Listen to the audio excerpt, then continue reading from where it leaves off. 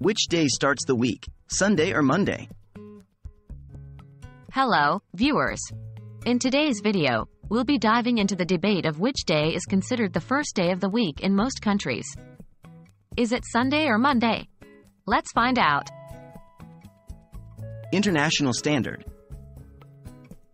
According to the International Organization for Standardization, ISO, Monday is considered the first day of the week. The ISO is an independent, non-governmental international organization that develops standards to ensure the quality, safety, and efficiency of products, services, and systems across the globe.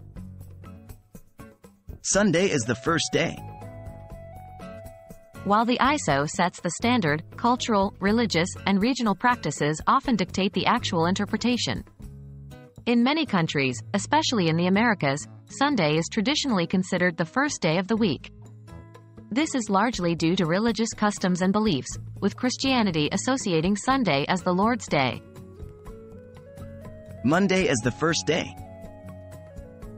On the other hand, in a vast number of countries, particularly in Europe, Asia, and Oceania, Monday is generally regarded as the first day of the week. This perspective aligns more closely with the international standard set by the ISO, and is influenced by the working week, which often starts from Monday. Diversity of practices. It's important to note that there are diverse practices and views about this around the world.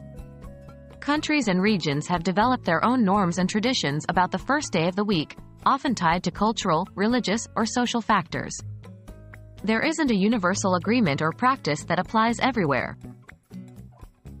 In conclusion, whether Sunday or Monday is considered the first day of the week largely depends on where you are in the world.